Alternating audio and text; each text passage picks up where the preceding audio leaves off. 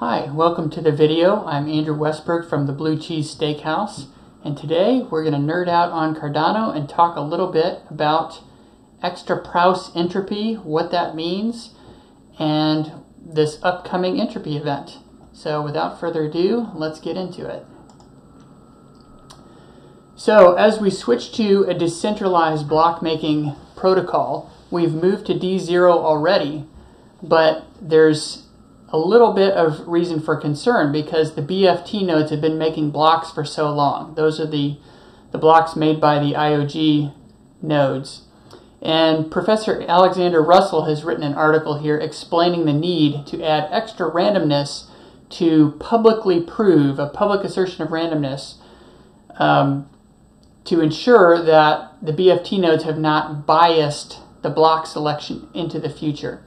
And so coming up, if you read through this article, coming up on April 7th, there's going to be an entropy event where they're going to figure out all the accumulated entropy that we, the community, and IOG themselves have added to the blockchain and add this special variable called Extra Praos Entropy. And what that'll do is that'll be included into the future with every epoch nonce calculation. And the nonce is what's used to determine the lottery of who's winning the blocks.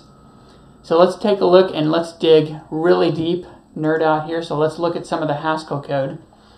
So you see the epoch nonce is determined by a couple parameters. One is the NC and the NH, and then also this new one called extra entropy, and that's the one we're going to be creating in the next few days here. And so normally you take these values that are, a nonce value is just kind of a random hex value. And these values are determined by the blocks on the chain. So it's kind of a rolling thing. Each block combines some more randomness and the transactions on the chain, and it builds up this never-ending chain of nonce values. And so this extra one is going to be applied every time we calculate the epoch nonce. And it's going to be combined with the other two with a Blake2B hash, which is a really secure, strong hash function. And so let's take a little bit of a look at the parameter itself and some of the comments here. It says this is to be used to add extra entropy during the decentralization process. And so this is to demonstrate that it has been randomly generated.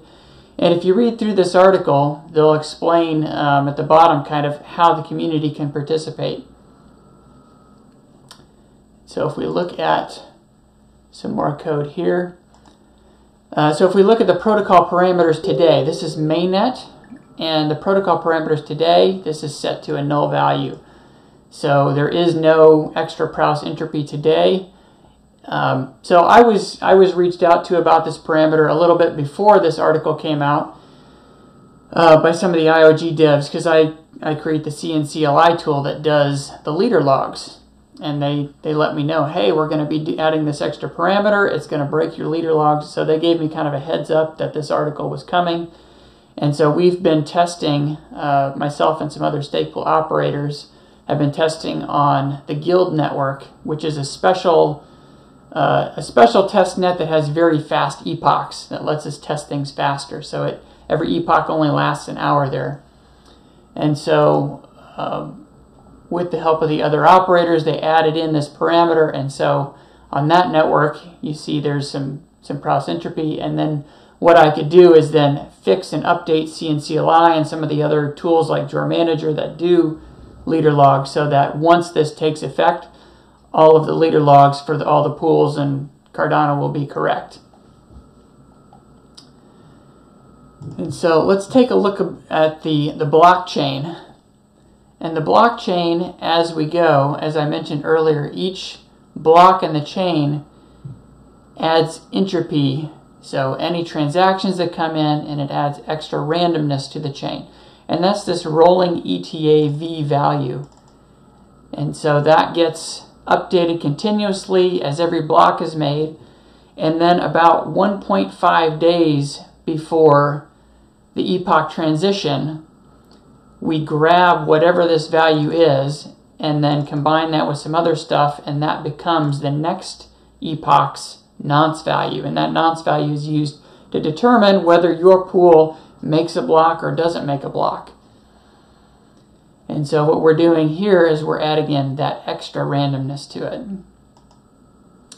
And so how can you and other either individuals or pools participate?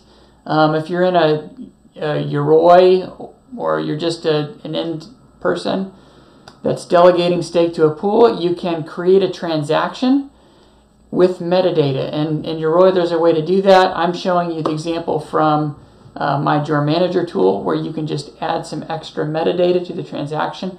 You don't have to send the ADA anywhere. You can just put one ADA in and send it from yourself to yourself if you want.